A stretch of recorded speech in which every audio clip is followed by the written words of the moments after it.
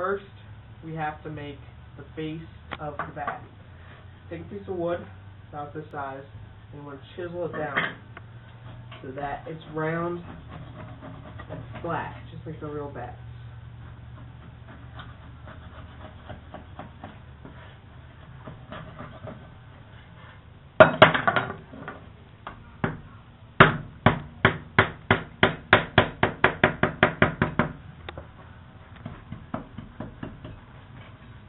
Alright, so now we finished the base. Here's the base of the bat, the part that your hand's going to be on. Pretty good, right? So now we're going to make the grips. The grips are going to be made out of a piece of wood, very thin, very hard. So you're going to trace out, for me I'm just going to scrape a line. So you're going to trace a straight line across, like that. Now that'll be your cutting line to cut across from.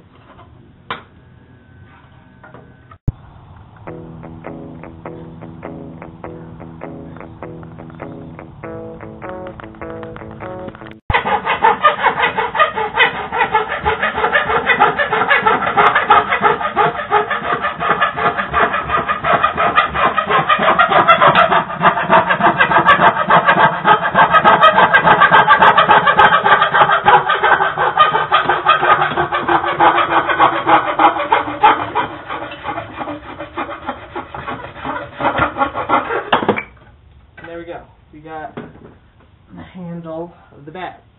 So now we have this piece and this piece. It's coming along pretty good. Looks like a bat to me.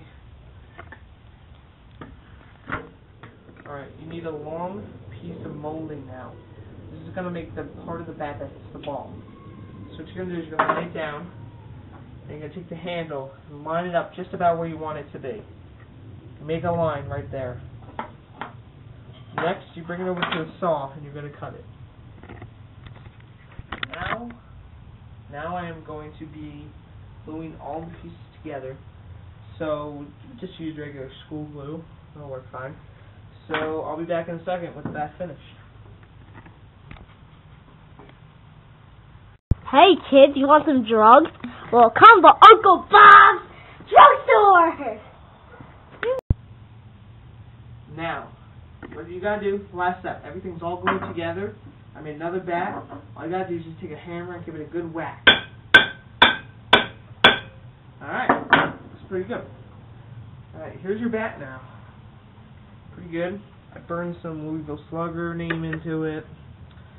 Let's go see how it hits. Alright, here we go. Home run.